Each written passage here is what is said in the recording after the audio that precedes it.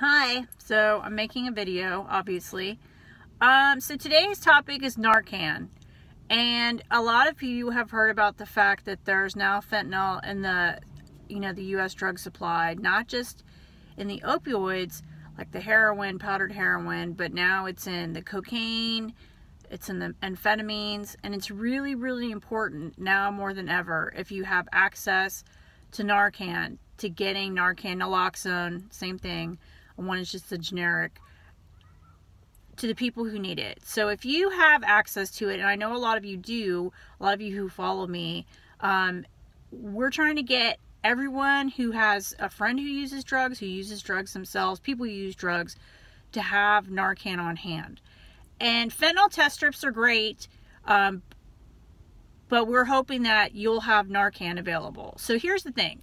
If you have the Narcan, it's not just that you have it. You have to let someone know where it is. You have to be prepared.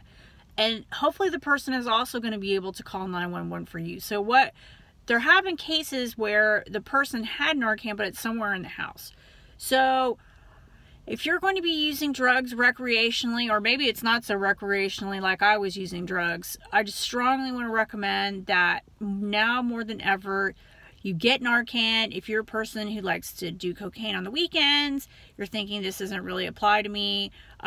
We just had recently here in San Francisco a death of a person who was out at the bars using cocaine, went home, got some more cocaine, died of a fentanyl overdose. And where people are testing cocaine and amphetamines all around the country, and that's something that they're finding. So if you don't know where to find Narcan, contact me either in the comments or the messages, and I will do everything humanly possible to try to make sure that you get hooked up. Thanks.